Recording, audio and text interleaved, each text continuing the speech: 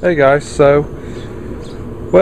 as you see here, I'm gonna do a compression test on my Echo PB251 leaf blower.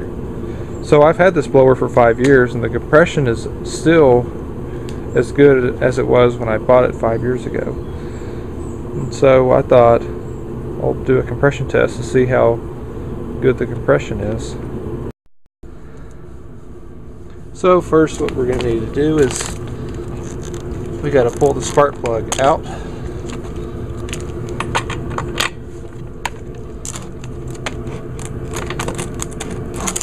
If I can get it out. There we go.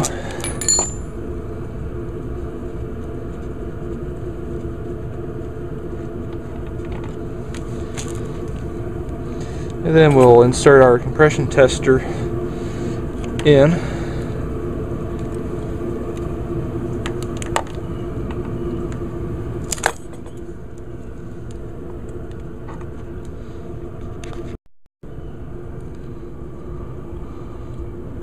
Okay. Now we only want to just get this thing hand tight, just snug enough, because you don't want to tighten it up too much because you could damage that rubber O-ring that is on it. Okay, so I'll try to get my tripod positioned so y'all can be able to see the tester while I pull over the engine. And whenever you do pull it over, make sure you have the throttle squeezed wide open. Alright, so that's probably about as good as I'm going to get it, so y'all aren't going to be able to see that very well. So I have the engine, have the throttle squeezed wide open, so I'm going to just pull it until the needle will stop moving.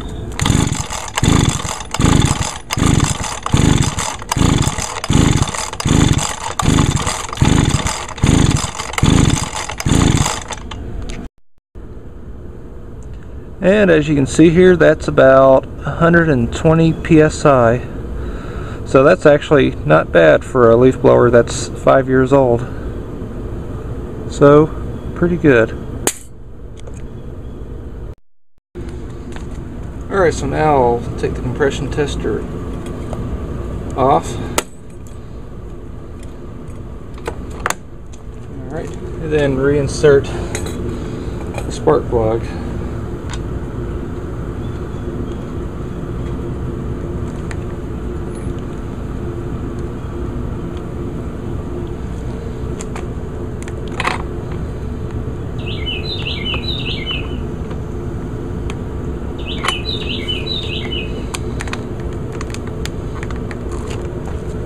Alright, cool. So that's the compression test on the Echo PB251. And so I will do a compression test on all of my other lawn equipment as well. And so I hope y'all enjoyed this video. And so thanks for watching.